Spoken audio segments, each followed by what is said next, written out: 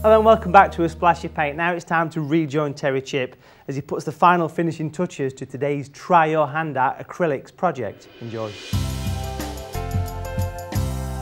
Right, well, a little earlier we got the paint into the halfway stage with the mid-tones and shadows in. The next step is to get the lighter tones in to complete the balance. Now, for this I'm going to use, again, the yellow ochre and white. I'm really bringing that light up now, so plenty of white. I've always moistened my brush so the paint doesn't stick to the brush, but I don't like to add too much water to the paint. I like to keep it reasonably thick. So I'm going to begin with lots of white. I always underestimate the white, so try to remind myself to keep plenty in there. And then we're going to pick up these lighter parts of this stonework. I'm just going to dab little bits in there and then smudge it along. You know, I don't want it to be even, I don't want to be fancy brushwork or anything like that. Just want to get a rough idea of where the light might just catch on those and then drag it down. Okay. Perhaps a little bit down there because I want to contrast with the shadow as well. These window ledges are going to catch a lot of the sunlight, I reckon. So, plenty on there. So I like getting into the window ledge a little bit there. Again, a bit to contrast with that.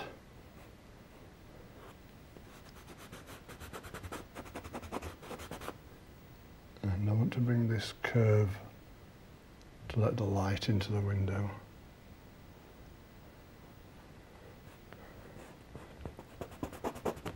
Okay. A little bit just to bring this corner out as well. It's really just a balancing process, this, trying to get a range of colours.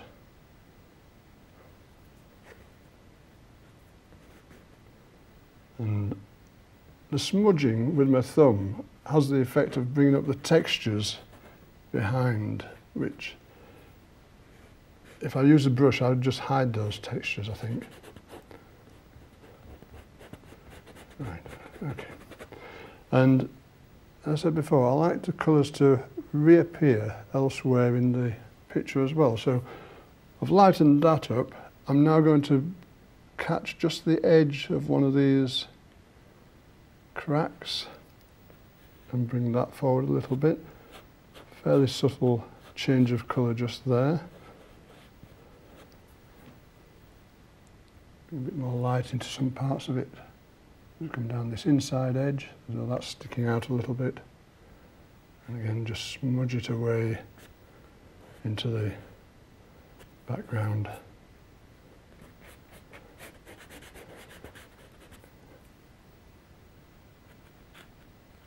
Just a bit of rough brushwork over those peaks. You can see how it's bringing up the texture each time. Helps it to look rather weathered.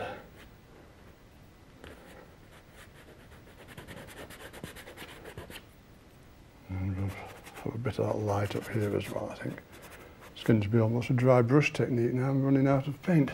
But just scratching a little bit across those areas to lighten it up that little bit more and bring up the textures. Okay, so I'm going to add a little bit of the lighter colour above the window here. Again, just try to emphasise this crack that I put in.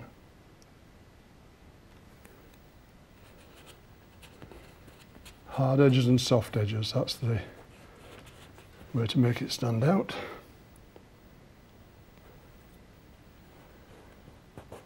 Okay. Then, that's established that. I could work for a lot longer playing with those lights and darks on there, but what I want to do now is to get the plant. I've drawn this plant pot in the window, so I'm going to make a little terracotta colour with burnt sienna, naphthol red and yellow ochre. And that should give me, if I get the balance right, sort of terracotta colour for my plant pot.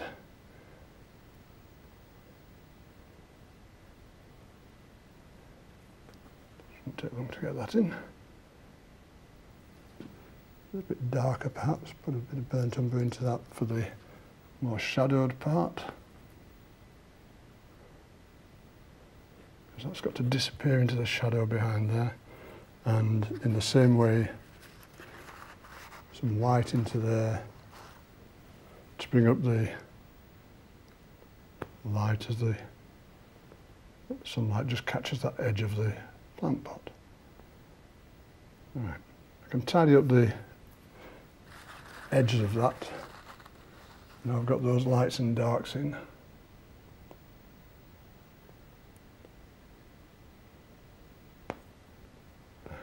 It's all going to be hidden by foliage anyway. The next step is the foliage. I always put the dark foliage, the stuff that's hidden in the shadows first. So I'm going to start with quite a deep blue. I'm going to use yellow ochre rather than the naphthol red, rather than the acrylamide yellow. Yellow ochre. And I'm just going to put some deep dark greens, just blotches in the background there. Give us a background of darker colours. Then introduce some of the acrylamide to brighten that up. And I'll put some leaves that are more to the foreground. Just little flicks of colour. I'm not being too precise about this by any means. And then as they come right out into the daylight, we get some white onto that, and some of these are actually catching the light and standing out, coming down in front of the plant pot. Perhaps another one up there. And to finish that little episode, we'll have some nice bright flowers. What kind of flowers these are, I have no idea. They're nice, bright, cheerful red things that look a bit like geraniums. Horticulturalists can do much better than this, I'm sure, but that will just cheer it up a little bit. And then we can just put a few little, I always go for the Tretyakov bit, you know, where you get the little bit of fallen petal on the window edge there. Always adds a bit of interest. And then, having got that far, that is the basis of the picture. The next step is to sort of stand back and have a good look at it and think, right, where does it need balancing? What else do I need to do to tidy that up? And that process can take hours or days. But for the moment, I would say I need to neaten up some of these shadows by painting either side of them. Bring up the light a little bit there.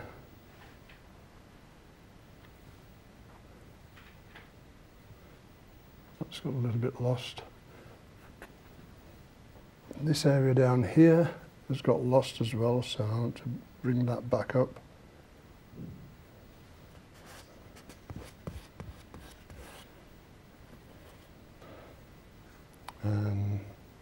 Little edge catching on this bit of plaster there as it comes down. And perhaps through the broken plaster I can see a little bit of brickwork, so a little bit of warmth in there, paint some bricks in.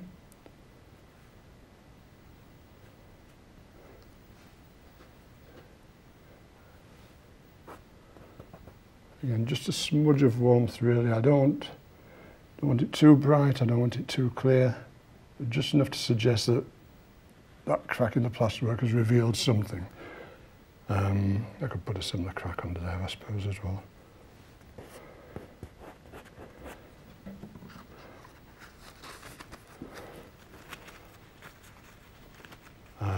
Final, it looks a bit empty in the middle there. A little bit more of the mid-green perhaps, just to fill that gap. Make it look a little bit more solid. And of course, when you get the plant sticking out like that, the plant itself is going to cast a shadow, so I need to come back with the shadow colour again. Burnt umber, phthalo blue, and just darkening behind the plant there. It's going to cast a shadow onto that wall, and there'll be odd little shadows cast by leaves and things coming down there. As I say, I could work on that for quite a while now, just tidying up little bits, balancing, putting fiddly bits in, but the bulk of the painting is done and the rest is done at your leisure.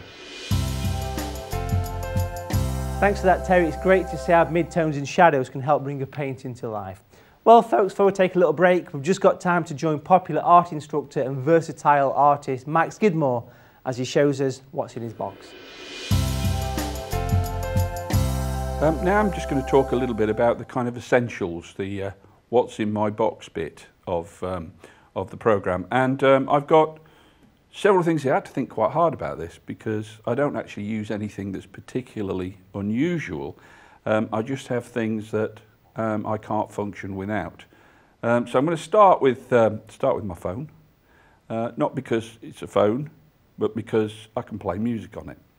And one of the things I find that is very strange really is that depending upon how I feel about a particular painting, I can normally find some music to suit. So if something's going really well and I'm getting quite excited because I can see that somewhere down the line this is going to turn into a great picture, I tend to put on music that is really going for it. If I'm feeling a bit troubled and a bit beaten up in the process of my painting, I'll put something on a bit melancholy. So yeah, music is an essential partner to everything I do. And in fact, my wife will come into the studio and depending upon the music that's playing, she knows which me she's going to encounter. The next thing that's quite important to me are these little beauties, cotton buds. Now, I can't tell you which brand I use, but they do have a blue handle. And this particular company, I did write to them once to tell them that I promoted their product to all of the various art groups I went to say, well, I use these because they don't bend, therefore you can apply a lot more pressure. And I got a phone call from my wife one day when I was out to say there was an articulated lorry outside with a large supply, in fact a pallet full, of these particular items. So I told my sons, you're not going to get much in the way of inheritance, but I will be giving you a couple of million cotton buds, so think yourselves lucky. And I use these for all sorts of things, taking paint off, putting paint on, dotting with them, drawing with them, drawing into the paint with them. I use them for all manner of things, and I find they're particularly useful when I want to take paint off that's got in the way, because if I roll them, it will generally pick all the paint up, and there you go. And I also use them to soften the edges of colour, just gently going around the edge. I can push it about until it blends into the background. Well, then I've got my my dear old mahl stick. I made this when I was at art college in the 70s, and so I've got to say something about this because it's about the only thing that I've got that I haven't lost or broken during the course of my life, because I seem to be quite good at that. So this has stood the test of time. I use it all the time now. In fact, I use it more now than I used to because I've got this kind of twitch in my arm I get these days, and it can get a bit troublesome. So I find with my mahl stick in place and my arm on it, I can generally beat off the twitches.